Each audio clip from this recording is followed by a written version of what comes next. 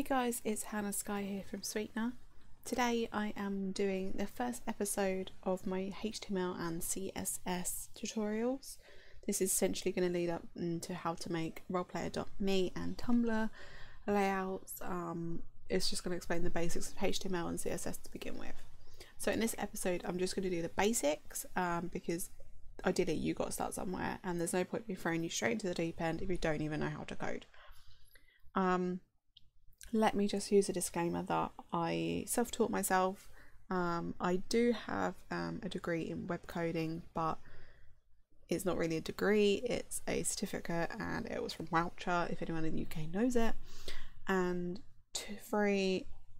whilst HTML and CSS is a generic language code, we all webmasters have our own style, and therefore I'd appreciate if you wouldn't copy my style. Create your own unique thing, and if you're going to use any of these, then please just credit. Like, if someone says to you, how did you learn how to code, just say me. Like, at the end of the day, I'm teaching you everything you need to know, and a little thanks goes a long way. So anyway, to start off with, we need to learn the basics of HTML. So you've got two languages that work consistently together, which is what you use to make a roleplayer.me layout. You've got HTML and then you've got CSS. HTML is the standard language, and then CSS is basically making things pretty. It is how to style your coding. And then obviously we'll go into text styles, font styles, scroll bars, links, images, things like that. So HTML, how does it work? There's plenty of research that you could do, and I will link everything in the description below that you can use that can obviously help you familiarize with what I'm going to be teaching you, because let's face it, this isn't an easy thing to learn. It took me 2 years to fully grasp it, and that was basics, and then to start creating my own now, it's only after the course, and that course was a headache and I didn't complete it, so I've only got a partial certificate in it. But anyway, to write HTML, the generic rule of thumb is you use your less than and your more than sign. Don't ask me which one's which because I never know. But you basically use the arrow that points to the left to open and the arrow that points to the right to close. That is your HTML. Anything you write in HTML has to be in between them two brackets, or arrows, symbols, whatever you want to call them. We're going to call them arrows for the whole purpose of this tutorial. With CSS, everything goes in the squiggly brackets.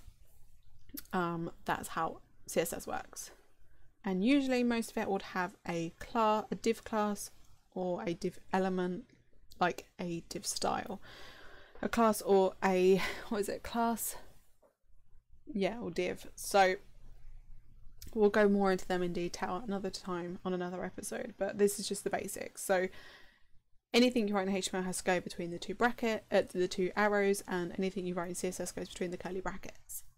That includes your text styles and stuff that can be done in HTML, but obviously the more detail you get into it, the more it can go into CSS. So how do we do a link? As this is going to be the first thing that everyone wants to ask. So you do your arrow, you then write A, H, R, E, F. So A, H reference equals then a open speech mark, close speech mark, arrow. Then you'd write whatever the link is. So in this case we'd put a link, and then the arrow, close it using a / a close. That is how you do a link. In between the two speech marks would be essentially your link. So if it's an image or you want to click to a link, that is how you do it. So in this case we could actually just put Google for the sake of it. You could whack Google in, and that link would take you to Google. So that's how you do, like, for example, if you wanted to do your navigation links, you'd put home, or you do send message. That is your link. Okay, it's the same principle pretty much for an image. You still need to use that URL code or the URL for that image, ideally a direct URL. So to do an image, you do your open bracket, img, img, image, src, I call that screen reference, year equals, open your quote, year speech marks. I'm putting an arrow, a forward slash just for the time being, and then you close it, and then that is pretty much it. So in this case, if I want to put an image, you could just put, I'm just putting a placeholder in. We'll do 20 by 20. We'll do 50 by 50. In images, if you're using a placeholder, it always goes width by height. Remember that. So width times height, and that will give you an image. So if I was then to go text, it then gives me a link and an image. Now, did you see that even though I pressed and enter, it didn't give me a paragraph? That's because in order to have a paragraph break, you have to have a P in the little brackets. That will then drop them down. If you want just a one line down, you use BR, which is break rule, and that will just drop it one below. So BR for one line down, P for paragraph down. Always remember them as well, because that is the difference between when you start coding. P's are usually ideal for text, like big blocks for biography and things like that, whereas BRs are usually for like your statistics box and stuff like that, or your love interest boxes. So that's the two simple codes that you need. I will link all of this on below. Like I say, I have done a pastebin file that has everything you need, and I will include these throughout the whole tutorial, or the whole process episode of this tutorial. So now that we've got them, what do we do about texts? So I'm just going to delete all this. For a text box, it is a div box, but we're going to go with text style to begin with. So you open and you're going to do font style with a space, you don't need to put anything else, equals your speech mark, and then what we're going to do is your font style. So what font do you want? Let's go with Georgia, because that's the most common one. So you go font family with a little with a little I don't know what you call that, hyphen? Is it a hyphen? I ain't got a clue. With the little line between it, semicolon, colon, then you put Georgia, semicolon to close. Then you want size, so font size, colon, 10 pixels, so px pixels, close, and then you can go color, and then you can put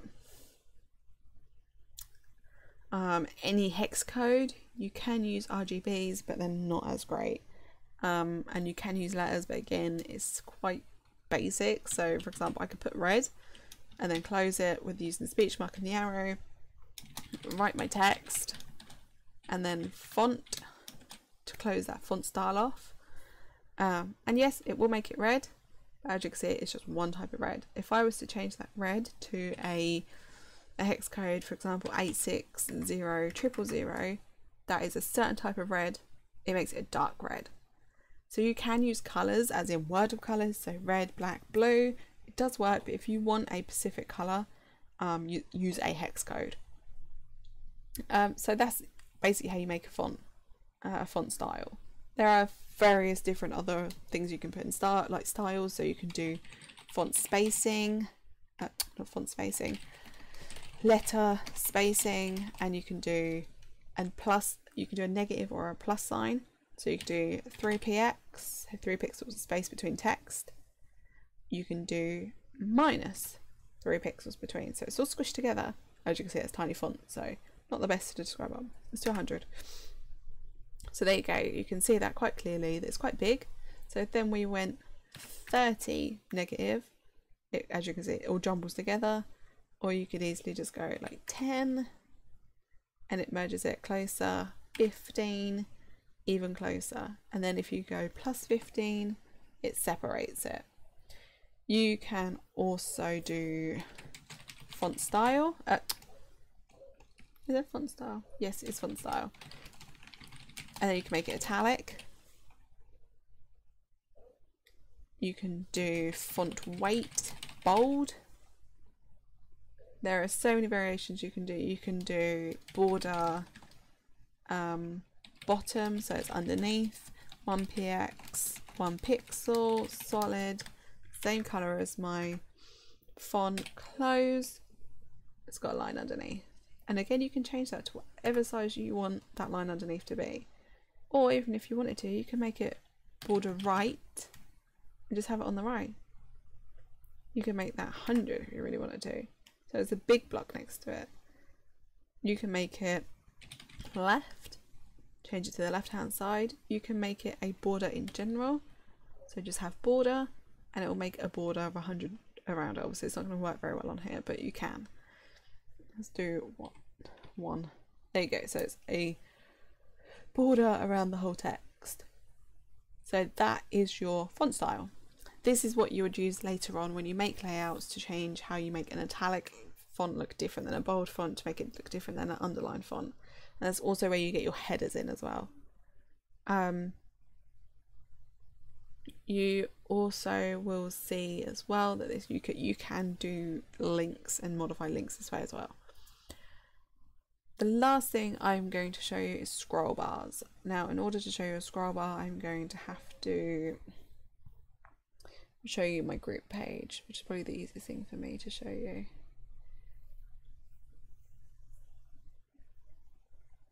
When it loads.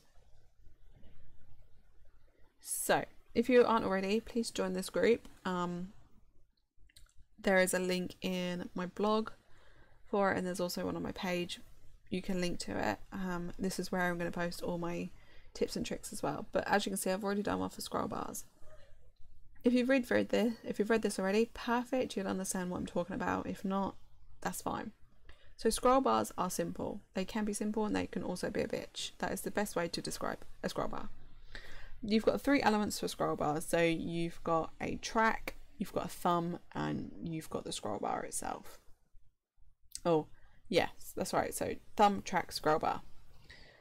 This essentially on your right hand side is your scroll bar. So this is what you're going to be modifying. As you can see here, I've put an example of how I do mine.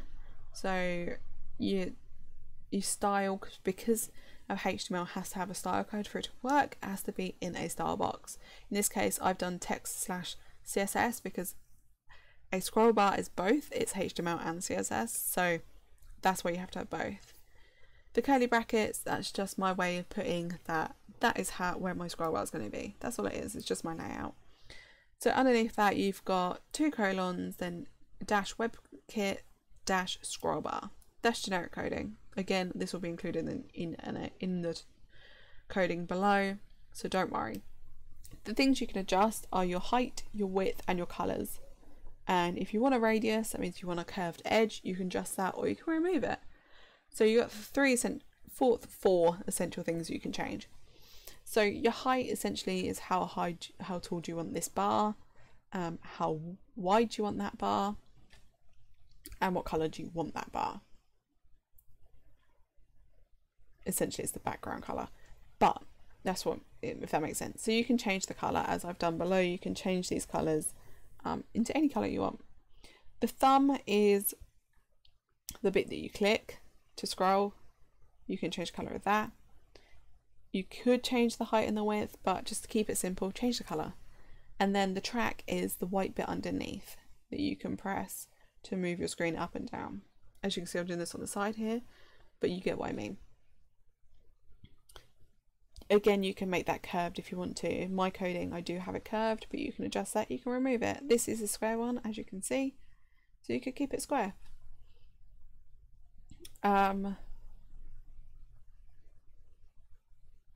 So yeah, that is essentially it. Just so you know, American writing with the color has to be color in the US format. As I said earlier, it is a generic language that was made in the UK, so in the US, so it's US writing. But anyway, with scroll bars, you must use the hash symbol. If you don't use the hash symbol, it's not gonna work. It may, if you're lucky, but I found 8 out of 10, it doesn't work. It doesn't like it. And use the full color as well. Don't just write black, because that's not going to work. You need to use a hex color. And if you need a hex color website, again, I'll attach it below, but you can use color hex. This is where I get all my colors from. They also do palette styles or schemes, but you can just pick a color and change the color of your text. All you'd then do with that scroll bar property is you'd just copy and paste what you've already put it into your About Me section on your profile, and that is how you get a scroll bar to change. That is pretty much it on this episode. I think. I don't know if there's much else I need to go over. If there is, I'll address it in the next episode. But essentially, remember that HTML is in the arrow brackets and CSS is in the curly brackets. Everything that needs to be written in HTML has to be in them brackets. So that's your font styles and things like that. As I've repeated several times, everything will be in the description below. All my templates, everything, all the base codes will be found there.